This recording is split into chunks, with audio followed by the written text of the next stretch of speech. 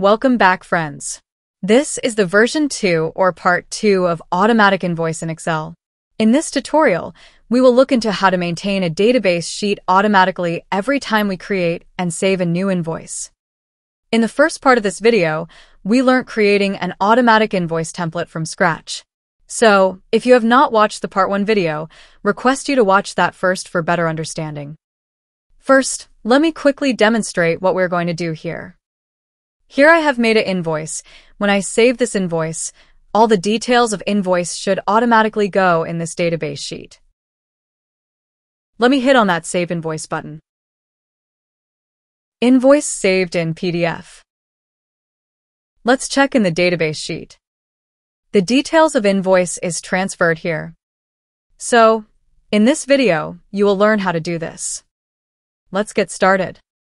First, create a new sheet to maintain the invoice or sales database. Rename this sheet as Database. Put the required column headers. These are invoice date, invoice number, buyer's name. Go to Invoice Sheet and copy the other column headers, which are from B12 to H12 range. Go to Database Sheet and paste these headers as values.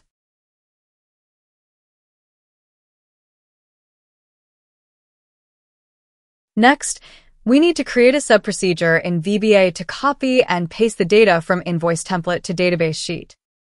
In VBA module, create a subprocedure for data transfer. First, define the variables. Dim source as worksheet. Dim destination as worksheet. Dim LR as long. Set the values for each variable. Set source is equal to this workbook.sheets, invoice. Set destination is equal to this workbook.sheets, database. LR is equal to database.cells, database.rows.count, 2. .end, XLUP.row plus 1. This code will identify the last blank row in the database sheet where we need to transfer the data from invoice sheet. To copy and paste the invoice date from invoice sheet to the first column of database sheet, write this code. Source.range H1.copy. To paste it in column A of database sheet, write this code. Destination.range A and LR. Paste special, XL paste value and number formats. Next, for the invoice number, copy and paste this code and do modification. Change H1 to H2 for invoice number cell, and change column A to B. Similarly, for buyer's name, repeat the same method.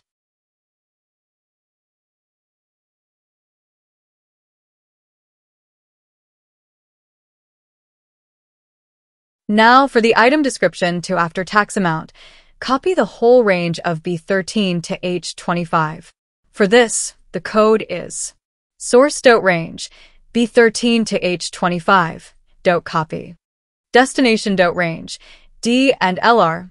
Paste special XL paste values and number formats. Now, let's make an invoice with one item.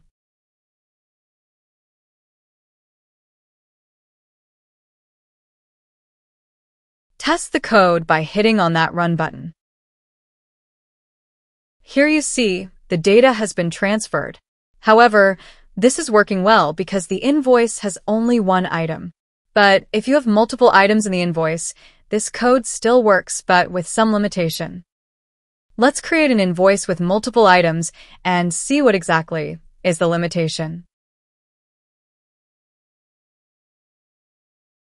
Select Database Sheet and hit on that Run button. Here you see, data transferred successfully, but the invoice date, number, and buyer's name goes to one row only. So, we have to now copy and paste the invoice date, invoice number, and buyer's name till the last row where item name exists. Because this invoice date, number, and buyer name is common for all these 5 items. To automate this process, we have to extend the code further. For this, I will identify the difference between last row in item description column and last row in invoice number column. And then use the for next loop to copy and paste the invoice date, number, and buyer name in every next row for the number of times given by the difference. The idea here is the difference between last row of item column and invoice number column is 4. So, we need to copy and paste the invoice date, invoice number, and buyer name 4 times in every next rows. This will populate the details till the row where their last item name. Let's continue writing code. First, define the variables. Dim item LR as long. Dim invoice LR as long. Dim I as integer. Set the values of variables. Item LR is equal to destination.cells, destination.rows.count for .end XLUP.row. Invoice LR is equal to destination.cells, destination.rows.count to .end XLUP.row. This code identifies the last used row in item description column and last used row in the invoice number column. Next, write code for the value of I variable for the for next loop. For I is equal to 1 to item LR minus invoice LR. This will iterate the code for the number of times, which is the difference between last used row of item column and invoice number column. Next, write the code to execute by for next loop, which is the copy and paste of invoice date, invoice number, and buyer's name, till the last row where there is items. Destination.range, A and LR and C and LR.copy. Destination.range, A and LR plus 1 and C and LR plus 1.paste special, XL paste values and number formats. LR equal to LR plus 1. Next I. This for loop will fill the invoice date, number, and buyer name details till the last row where there is item name. Now write code to exit from copy mode. Application.cut copy mode is equal to false. Let me clear the invoice details from database sheet and test the code. Here you see the invoice date, number, and buyer's name are populated throughout all the rows till the last item of invoice. Next, we have to run this data transfer sub-procedure every time user clicks on Print and Save Invoice or Save Invoice button. For this, go to Print and Save Invoice procedure. Then, below the Save PDF code, write call data transfer. Similarly, in the Save Invoice procedure, insert the same code just below Save PDF code line. Coding is complete. Let's test this to ensure everything works well. Open Invoice Backup folder and delete all saved invoices. Cancel this existing invoice and set the initial value of invoice number 1. Delete all previous data from database sheet. Now, create a new invoice with only one item name. Click on Save Invoice button. Invoice saved as PDF and the data is automatically transferred to database sheet. Again, create another invoice with multiple items.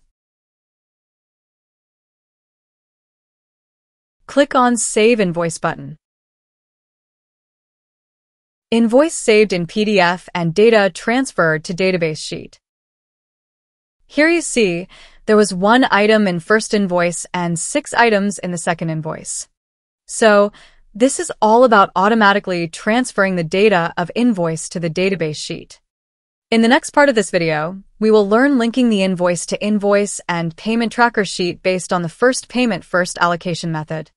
If this video was useful, please give it a thumbs up by hitting on that like button. Also subscribe this channel for similar video tutorials.